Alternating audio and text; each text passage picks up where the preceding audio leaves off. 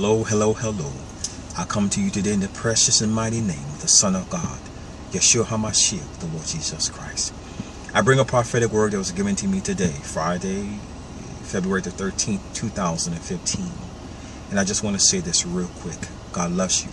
I don't care what you've done in the past. I don't care how you feel about yourself. I don't care what people say about you. God loves you. The Son of God loves you. He died for you and rose again for you. The Holy Spirit loves you. The angels of God love you. Your brothers and sisters love you. No more pity party. No more time for that. Pick yourself up. Ask the Lord to strengthen you in the areas where you're weak. It's time to be a warrior in Christ. I always say, yeah, God is looking for, yes, special forces soldiers.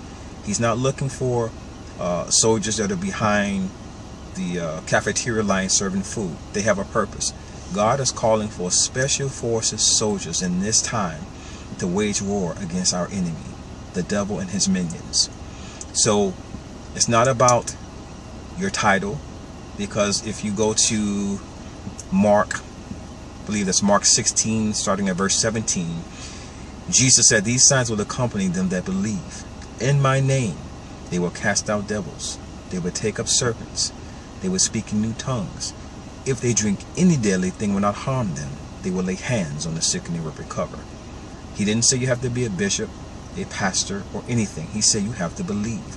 You see, our faith can tear down the walls of the enemy. Our faith can release healing into our lives. Our faith can move the hand of God to destroy the works of the enemy. Our faith, that's right, it's our faith that causes God to move. So if you're lacking in faith today, seek the Lord. Seek him now. Just ask him, Father, increase my faith today. Nevertheless, without further ado, here's the word. And I want you to be encouraged by this word. I believe it's for our encouragement today. In Jesus' name, amen.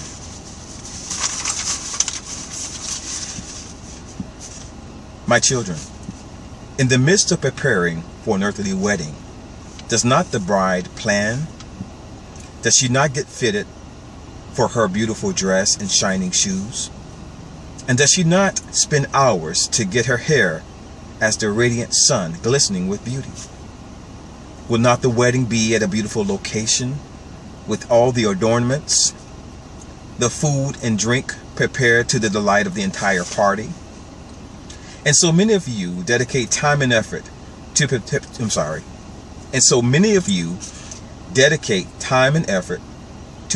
for an earthly wedding.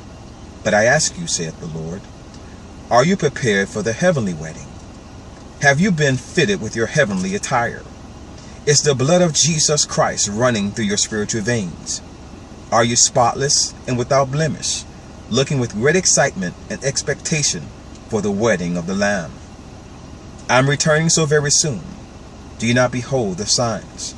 Even in the midst of darkness, I say, rejoice and be exceedingly glad. I'm coming for you, my lovely bride. Yes, Yeshua HaMashiach, your king, your bridegroom.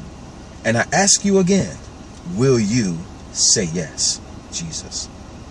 Amen, Lord Jesus. I say yes, yes, yes, yes, yes, yes, yes, yes, yes, in the name of Jesus. May you be blessed today. Amen.